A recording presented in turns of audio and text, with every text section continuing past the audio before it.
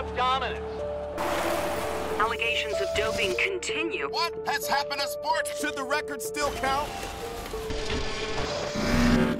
Today, we celebrate the first draft of the Human Book of Life. It's been called the age of wearable technology. Amazing things happen when we merge technology with our body. We will set the technological foundation for an enhanced human experience, and we will end disability. How does that sound? It sounds good. In our pursuit of progress, if we undermine the morals that define us, what good is our beloved progress then? The court declared discrimination against modified persons unconstitutional. A historic day in sports as the IBA becomes the first league to allow modified athletes to compete. There she is, the fastest human in history. After all the debate, all the controversy, victory. Scientists announced they created the first networked brain-to-brain connection.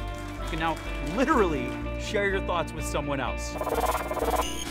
Biotech market skyrockets as DNA upgrades and organ replacements become the new luxury. You look at me and you see only what you want to see. But you know what I see? Everything. The 2055 retinal implant from Court Optic. Massive blast at Bionics firm Coalescence Corporation sparks worldwide protest. We can no longer stand in silence as these scientists play God.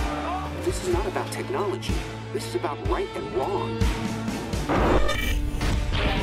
You think the retinal chips that you buy at the mall are high-tech?